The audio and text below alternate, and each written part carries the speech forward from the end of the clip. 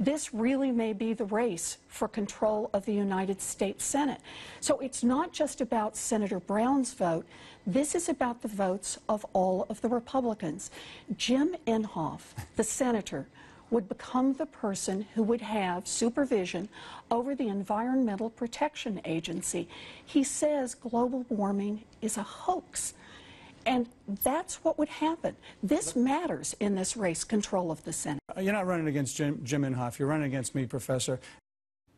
That was Republican Senator Scott Brown and his Democratic challenger Elizabeth Warren from the Massachusetts Senate debate last night. Now, while most watchers seem to view their debate as a draw here, we wanted to focus on the point that Warren was making there. And frankly, until Andrew brought it up this morning, I really never thought about it, which is you look at all the individual Senate races, but when you put a composite, you say, well, what if power did change hands? Who would be in charge? Who would be running which committees? And what kind of things do these guys think? And what would they like to do?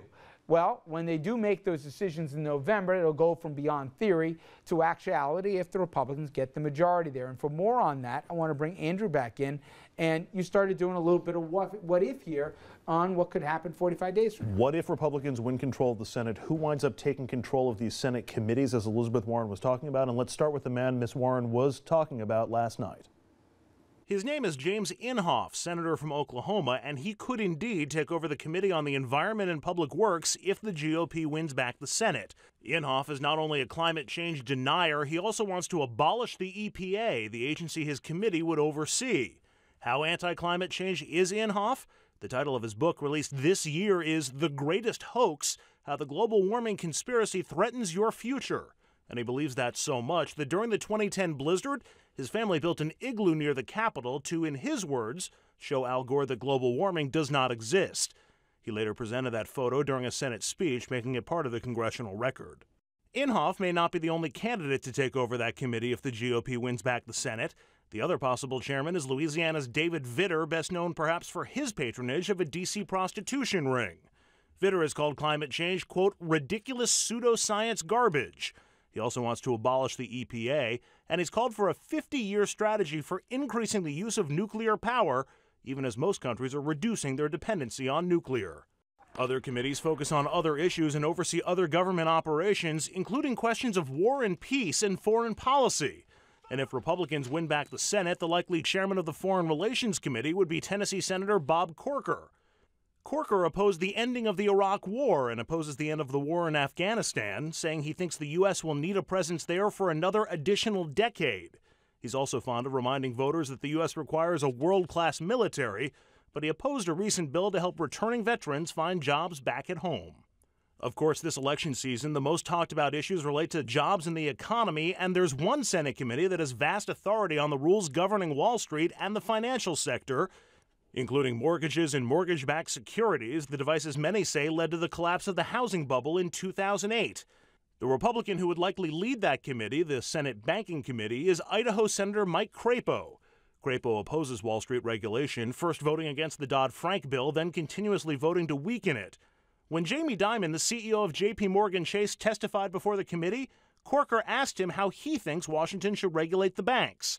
Critics called that the fox guarding the henhouse.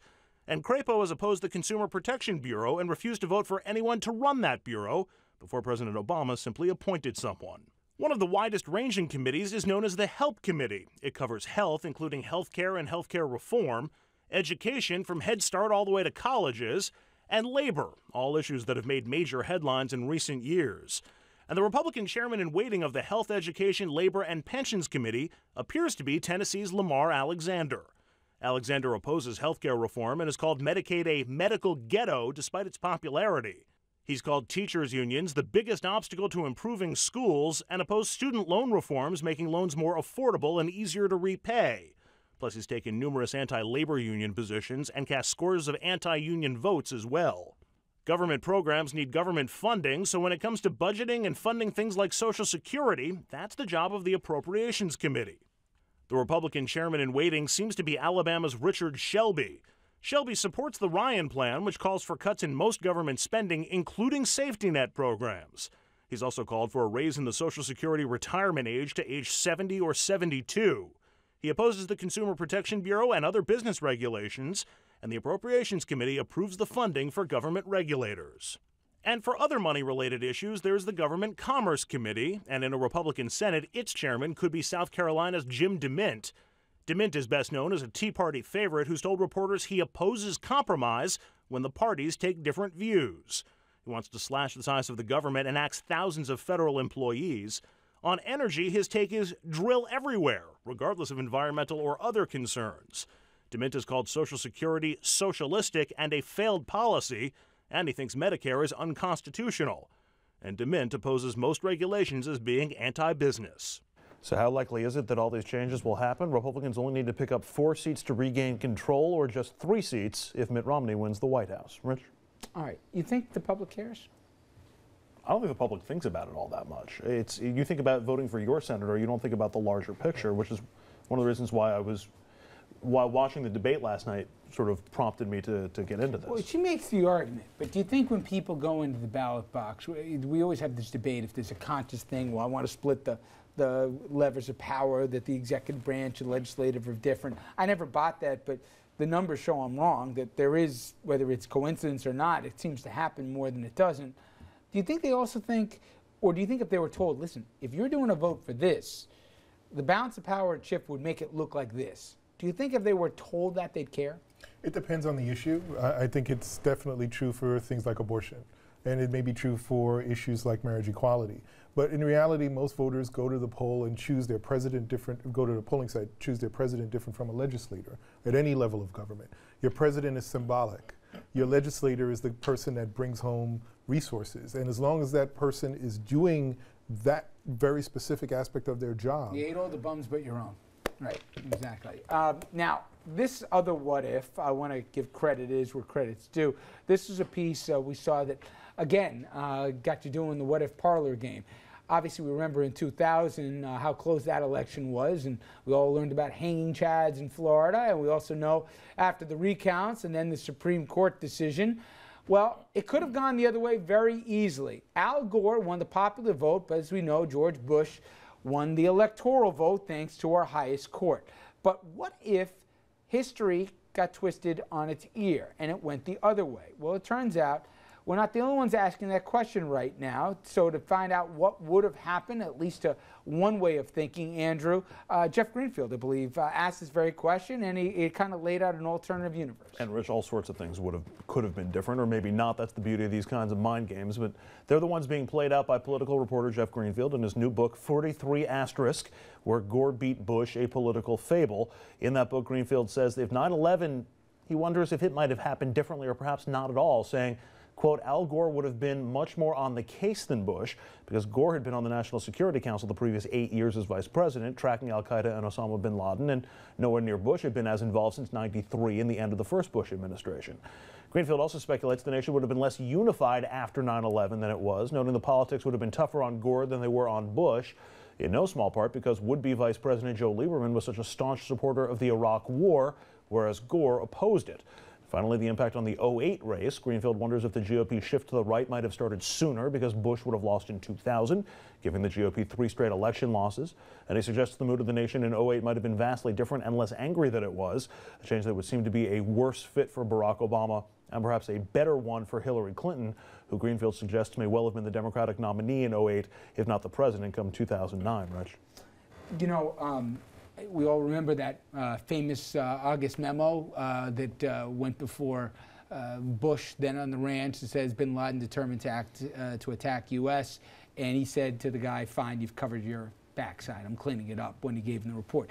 I do think it's a little bit optimistic to say that somebody else getting that report would have done such actionable differences. 9/11 would have been prevented. We'll never know, obviously. I do think Bush on the rubble with the bullhorn, I don't think Al Gore was capable of that, and I think as much as I disagreed with the decisions that were made thereafter, obviously Iraq being the biggest one with those WMDs, I do think that America needed a rallying cry, and I think we would have gotten behind anybody. I don't know if they would have gotten behind Al Gore as much because he just had kind of the same problem that Romney has right now, that lack of connectivity. For all of Bush's faults, we were looking for somebody that felt it and everything else. Maybe Gore would have had it. I mean, you were around those guys. Yeah, I think part of what you're saying about Gore too is that generally speaking, most voters believe that Republicans are stronger in public safety issues in the military.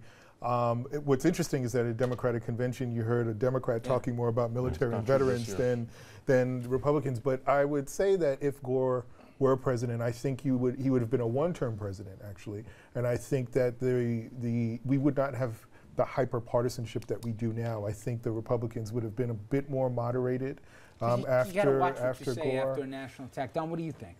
I think that it's ridiculous, frankly, for Jeff Greenfield to predict that somehow 9/11 might not have happened if Al Gore had won. I just don't get it. I'm sitting here and I just don't get the math. I understand, Richard, what you said about a memo and so on, and that Bush may have been a bit aloof to the situation, but to me that's ridiculous. Two, I think the country perhaps might be better off financially if Gore would have had the opportunity to continue the practices of Bill Clinton. And I do think that you are right about this one part, that Gore, the country was, after 9/11, was looking to rally around someone. And so Gore was changing, because I remember talking to him and interviewing him several times. He was Mr. Stiff, sort of like somebody we know now, the Republican candidate. But remember the makeover that he went through? Right. And so he was doing his hair differently and so on. He looked like Grizzly Adams at a certain point. Andrew, do you imagine what the GOP response would have been if the Supreme Court basically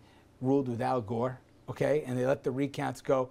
They would have, forget about it, imagine Obama, but they would call him an illegitimate president. Do you imagine right-wing radio if they did the recount and then all of a sudden that Al Gore was president? Yeah, that's pretty much the reaction the far left had. For most I think it would have been, no, but I think it would have been even more harsh. I don't know. On if Ralph Nader had won? Why are you going there? Because he was running. He was on the ballot in 2000. Yeah. As long as we're playing what if. If you're playing what if, he shouldn't have been a spoiler. That's if we're going to play what if. All right, now we're going off the rails. All right, we're going to take a quick break here. When we come back, we're going to have our latest installment for Pedro. Andrew's favorite lawmaker here and swindling state lawmaker at that. We'll explain why this guy is back in the news, pound for pound, maybe the lowest of the low when it comes to lawmakers, and you will not believe what this guy had let me see if I do it right now, Andrew, chutzpah to try. We'll be right back. Stay with us.